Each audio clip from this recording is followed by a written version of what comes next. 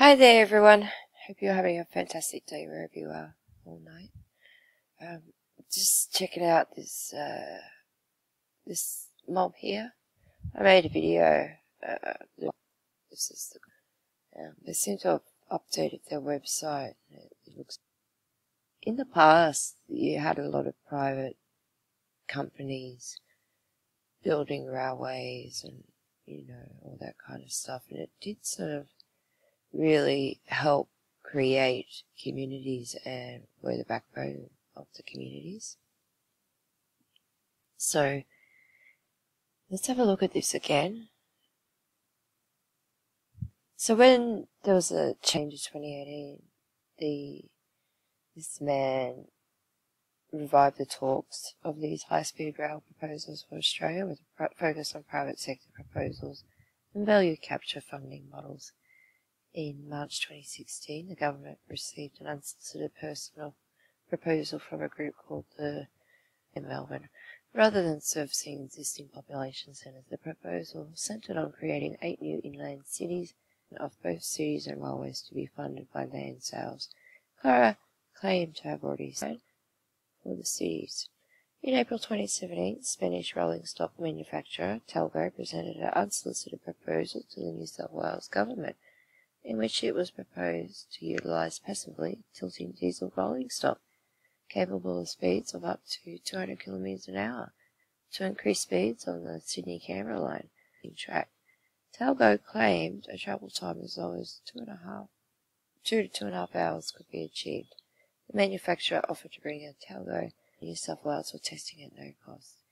In May 2017, the government announced $20 million in funding to provide, matching that from up to 3 business casings focusing on delivering high-speed rail links between capital cities and regional Australia. Submissions will be approved by Infrastructure Australia, with funds to be allocated to the successful proponents. Further funding would be considered following completion of the business cases. Okay, so it did move forward, but there were a few incidents where you sort of question what's going on. Okay, so the plan is to... Okay, why do we need this plan? Okay, cities are home to more than half of the world's population, and they are expected to add another 2.5 billion new residents by 2015. They face increasing environmental pressures and infrastructure needs and growing demands from residents to deliver a better quality of life, to do so at a sustainable cost. Australia's growth is equivalent to introducing a new city in the size of Canberra every year for the next 30 years. Australia's population is growing and is growing at pace. Today, Australia's home population is 25.7 million. By 2048, the population will have grown to 40 million. This is a further 14.3 million people needing a home over the next 28 years. So, how do we manage population growth and urbanisation? As we look into the future and the way the world's population will grow, we see that we're moving to a more urbanised environment. With this shift to urbanisation, we as a global community have to make a choice. Do we, 1, continue to accommodate growth and urbanisation using suburban sprawl, which adds travel times, lack of affordable housing, congestion and overcrowding, or 2, look to grow and develop more livable, sustainable, connected, smart cities? Has a vision for general change to the way Australia and the world continues with urbanisation. Okay, so that's just the overview. Now, the Melbourne to the Greater Shepparton. The plan is to build the world's most livable, sustainable and connected cities in Victoria and New South Wales, connect them by world-class high-speed rail. Okay, so we've got Melbourne to Greater Shepparton. The stage in Victoria is to build 2 new connected by world-class high-speed rail to Melbourne CBD in 30 minutes. The consortium have been working on the Melbourne to Greater Shepparton Faster Rail strategic business cases under the federal government's Faster Rail initiative. The strategic business case explores the benefits and the feasibility of establishing 2 new Clara smart cities in regional Victoria, connect them to Melbourne by world-class high-speed rail. It investigates a new way to manage and house Australia's growing population. And they have done this. I think they got 8 million, if I'm correct. Sydney to Canberra. The first stage in New South Wales involves up to 3 new cities in between Sydney and Canberra, connected by a world-class high-speed rail. Currently, it's consulting its work in New South Wales. Both Sydney and Canberra are feeling the strain of growing population with the scarcity of land, adding to the challenge. By building a new smart city on a high-speed rail line between Sydney and Canberra, it will accommodate some of this growth and provide a journey time between the cities of less than 1 hour.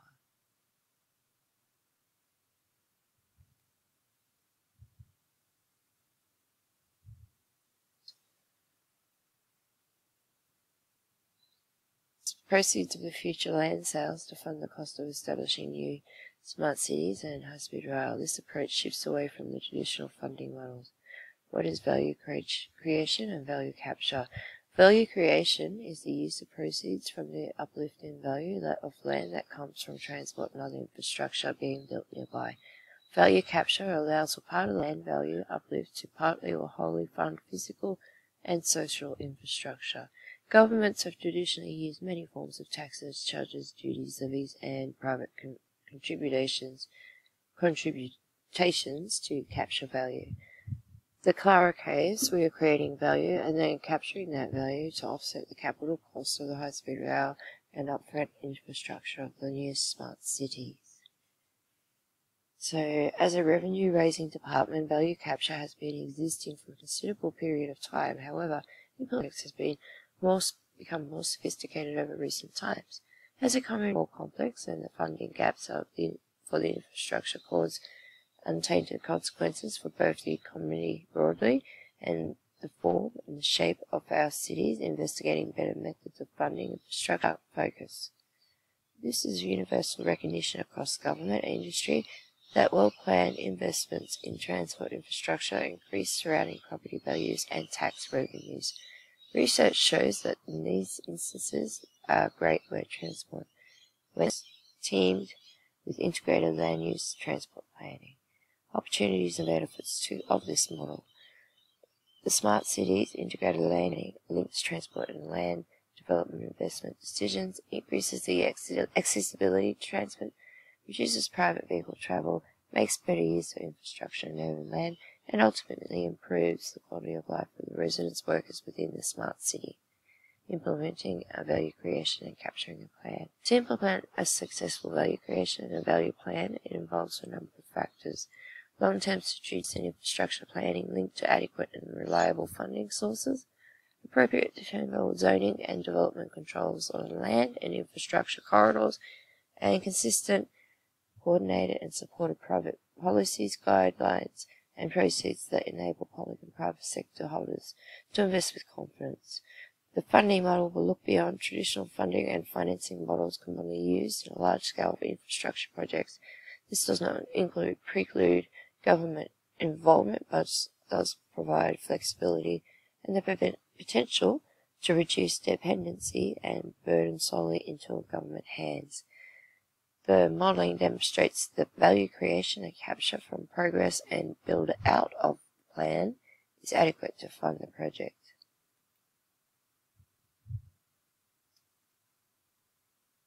He implemented to respond. Canberra is a great example of a new city being built in regional Australia and becoming a very desirable place to live. So much so, Canberra is now represented as one of the most livable cities in the world. Unlike previous proposals for high-speed and rail, which have relied heavily on government funding, these proposals use proceeds of future land sales to fund the cost of establishing new smart cities for high-speed rail. So it's just public requirements, a minimum.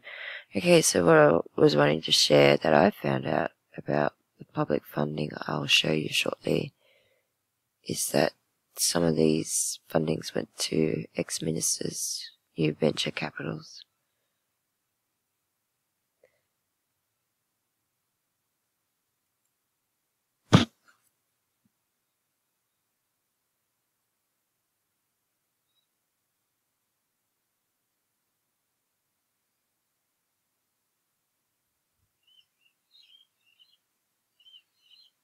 Energy. To be smart is to value natural resources so that a minimum Our city utilises an off-grid mentality when it comes to managing energy. It has a focus on renewable generation, storage and sustainability. This will support affordable energy provisions for residents and businesses, powering a smart city. It has investments, potential energy solutions and technologies that could be adopted into a smart city. Some of these energy sources that could be included are solar, floating solar, waste to energy, hydrogen, wind. Stored energy would be used to provide peak demand support. Batteries deployed across the city would also provide stabilization, demand support, and network redundancy. Energy stored technology continues to evolve, offering the potential to meet the peak power demand of a city using renewable sources, achieving a level of sustainability. It's the sustainability. Its energy is undertaking a green hydrogen project to bring dispatchable renewable energy to a market at scale. To achieve a level of self-sustainability, the city will need to deploy a range of smart energy measures, including smart energy options such as control occupancy level detection and automation of HAB systems with the use of LED and smart lighting solutions, building design standards and facilitating planning guidelines, demand-side management and load shift to smooth out the load demand profiles, integration distance of district-level energy management systems, whole-of-neighborhood chilling heating solutions, maximizations of integration and of all available renewable energy solutions, waste management including incineration and conversion into electricity and heating solutions.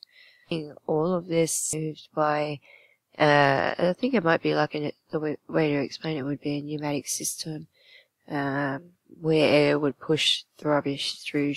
They would have all of these vehicles. But when you add water to an urban environment, the livability index skyrockets. It has created an integrated water part that will maximize. So their integrated water plan capture as much water as possible. Recreational water facilities. A recreational lake that can offer rowing, sailing, waterfront swimming pools, and boardwalks. A canal network running throughout the city, which adds a residential amenity, urban beach. Water is a precious resource in Australia and around the world. As a society, we must be really smart about how we use and manage water. Clara has thought a lot of a highly livable and sustainable and connected city is having connected, efficient, available and smart transport modes that are built for people. Clara's designed a number of transport modes for Clara Smart City AIM network, mobility as a service, logistics network and high-speed rail. Clara can be the first city in Australia to implement a new mobility. Well, this is a unique opportunity to be part of a key distribute to the Australian sector.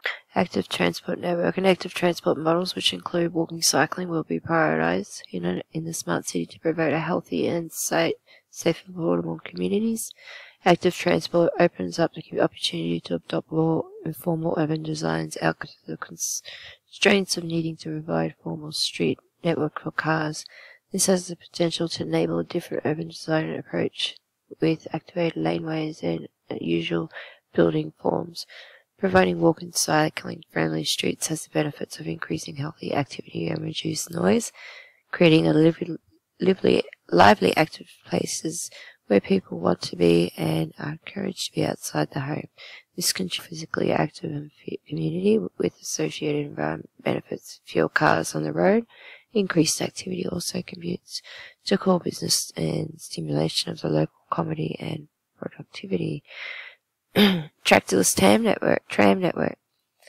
Public transport infrastructure in a smart city must be able to adapt future advances in transport systems. Transport systems that have lightweight infrastructure requirements should be prioritized over more traditional systems. Based on this, the smart city would implement a trackless tram system. This would be a high-frequency trackless tram network that would be the main form of an intercity transport. The resident would be approximately 300 metres from a tram, allowing easy access to all they need. As we see in cities in Australia and around the world, tram networks add to the social fabric of the streetscape. So they add to the fabric of the social streetscape. Now, I've shown these trackless trams before in Sydney and Perth. There are also smart cities in Noosa, Queensland. There's one in Darwin, Northern Territory. There's one in South Australia and Western Australia, and I think there's a few in Victoria, 2 in Victoria.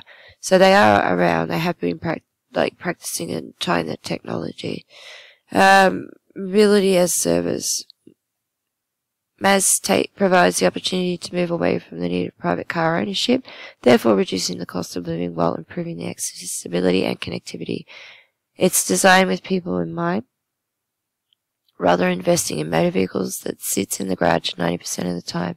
The smart city will instead provide an app-based MAS system which will provide a vehicle on demand to take our users to the distance. MAS delivers for Clara's global sustainability in cities around the world today. Cars sit in their parking garages 90 to 96% of the time. A city of 400,000 people would usually contain approximately 230,000 cars. A Clara smart city can serve this population with approximately 10 to 20% of these cars. Autonomous vehicles. Proposed inclusion of an autonomous vehicle fleet within the closed network will enable a smart city to lead the introduction of autonomous vehicles. One of the major challenges facing the introduction of autonomous vehicles into public roads is an interaction with human-controlled private vehicles. Clara smart city will only contain autonomous vehicles, enabling a much more controlled. Okay, so you won't own a private car. There'll be just trams driving around, and you can rent a car using your smartphone through an app. So the aspiration for the smart facilitated level 4-5 automation of the transport network, knowing that the network can also function at level 3 automation within Australia is working towards having a regulatory system in place so more highly automated vehicles can operate on our roads by the early 2020s. It is not known when level 5 vehicles will be deployed in meaningful numbers. They have been using road train trucks out in Western Australia in the mines, and up in northern Western Australia, up in Dampier region and salt mines for a long time. They have no people driving them. They run or slowly automated. Yeah. So they propose to work with various government stakeholders and industry bodies to ensure the design of the smart city can be best accommodate to this operation of autonomous vehicles at this level or nothing. The proposed timing for the development of the smart city presentation presents an opportunity to lead the way in the broader introduction of the autonomous vehicles.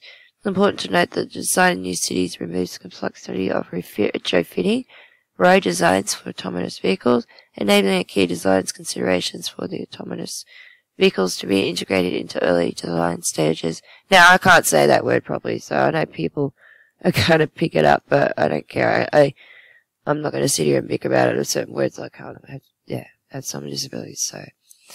Logistics network freight requirement within the will be managed using an underground service network, including autonomous vehicles, the AVs. The interaction between freight vehicles and its residents is a reduction to a fraction of the typical city of the same size by executing most of the across-ground movement via underground tunnels. AVs, it is estimated that the underground network will handle approximately 95% inbound freight. The remaining percentage, that includes large goods, dangerous goods and security items, will be surface transport. Providing adequate surface access and transport will be essential during construction. The proposed underground freight network will greatly improve the efficiency of movement of goods to and fro within the Clara smart city, ensuring a competitive advantage for businesses.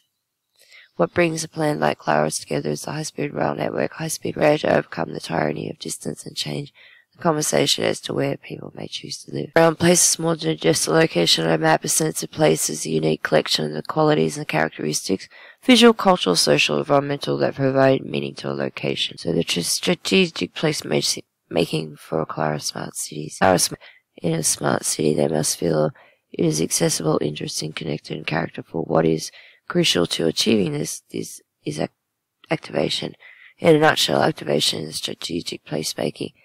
It has the same aim to facilitate social interactions and improve a community's quality of life as it does placemaking, with the added intent to attract new people, businesses, and investment. Creating an authentic environment place. As soon as people arrive in a smart city, we want them to feel that it's real and authentic place. Activation is an ongoing process that takes time to establish. But by the investing in a strategic activation, we can accelerate development timelines by attracting more people, more businesses, because we know that both groups want to be in the vibrant place. It's like Noosa, everyone wants to be in Noosa.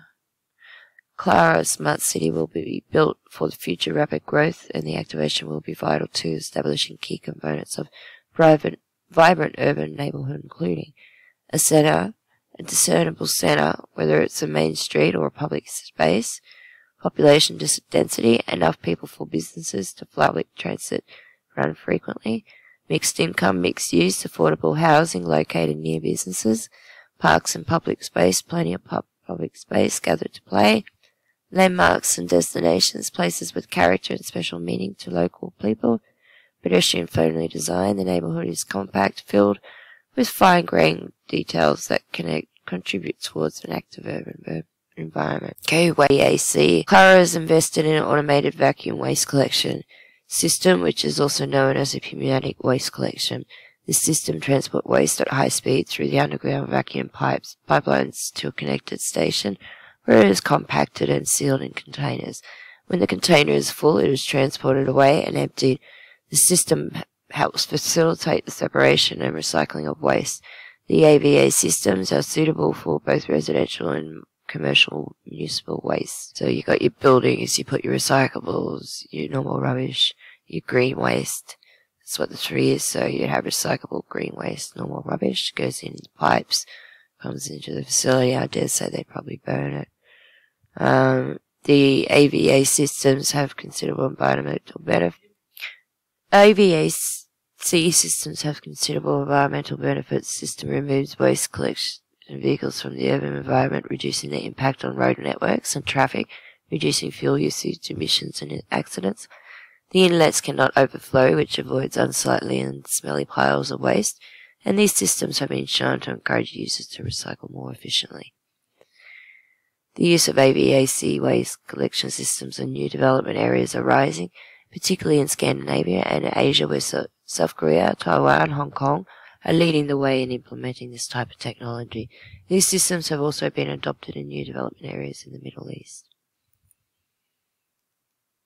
So it is a pretty good idea to do that way. It takes all those trucks off the street, and if they can that waste and capture, everything, and yeah, it'd be great. Core value of a compact city is its capacity to integrate urban policy goals such as economic viability, environmental sustainability, and social equality. Attractive cities consistently regarded as attractive. Copenhagen, Denmark, is Denmark's cultural, economic, and government centre.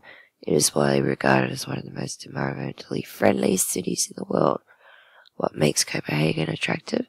High quality waterfront activities and open spaces, well-connected bicycle network, walkable street, distinct urban form, architecture and landmarks. So the Geneva, Switzerland. So these are cities built from transport oriented. They've been trialing these for years, So that's that one.